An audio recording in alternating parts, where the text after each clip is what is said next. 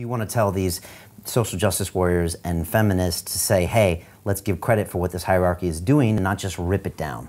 Well, exactly. It's like, well, let's be sensible about this. Okay, so let's talk about hierarchies, which I do in the first chapter. First of all, I say, look, let's start with the notion that hierarchy is not the secondary consequence of the West or the patriarchy or capitalism. That's wrong. Okay, how do we know it's wrong? Well, animals organize themselves into hierarchies. So it's obviously not a mere consequence of human construction, much less human construction of Western society over the last 500 years. It's in animals. Well, how long has it been around? Well, how about 350 million years? How's that for not a consequence of capitalism?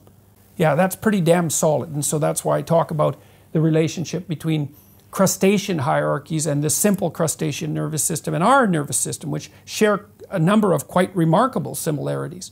And the point isn't that we should behave like lobsters, of all the idiotic criticisms. It's that there's a neurobiological continuity that demonstrates that hierarchies are so ancient that our brains have adapted to them as if they are permanent elements of reality.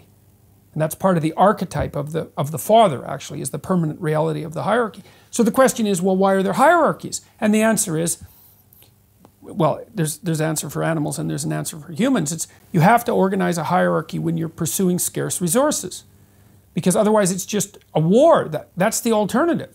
There's either a hierarchy of access, which is why chickens have a pecking order. The top chickens eat first. Doesn't mean the bottom chickens don't eat, although it does mean that if there's not enough food. And all the chickens accept the pecking order because otherwise they have to fight. You say, well, that's pretty rough on the bottom chickens. And yeah, but not as rough as being pecked to death.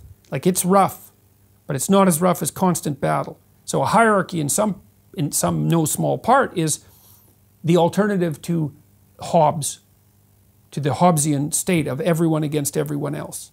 And so that's one reason for hierarchy. Another reason is, well, if you're going to pursue, let's assume that you have to pursue something useful to stay alive. I don't think anybody's going to disagree about that, because you just sit around, you're going to die. So you have to go out there and do things. Well, where? Well, in the social environment. Oh yes, with other people. So you have to cooperate and compete with other people to do something useful. Well, then you're going to make a hierarchy around that goal. And in that hierarchy, two things are going to happen. A small number of people are going to be the best at doing that. So that's an iron law. That's why there's Which is hard for people to accept sometimes. Not everyone is a basketball star. Not everyone is a soccer star. Not everyone is a great musician. Not everyone is an artist. There's lots of hierarchies, but in each hierarchy, it's a small number of people at the top who do most of the productive work. Everyone can't win first. And certainly not in every game. Right? Maybe if we had enough games, there's a game for everyone where they could be first, and a pluralistic society does in fact manage that quite well. But then the other thing that happens is not only does a small minority of people do most of the productive work in the hierarchy, but most of the gains of the hierarchy go to a small percentage of the people. You see that with wealth distribution. Okay, so, and that's a problem. The problem is dispossession.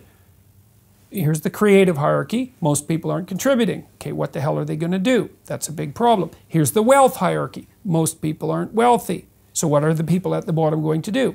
The left has a role in serving as a voice for those who are dispossessed by the hierarchy. But the left goes too far when it says, well, then let's get rid of the hierarchy. It's like, no, because the hierarchy is the tool that enables people to do productive labor in a social environment. So that's too much. You've gone too far. You need to be grateful for the hierarchy at the same time that you're wary of its proclivity for tyranny.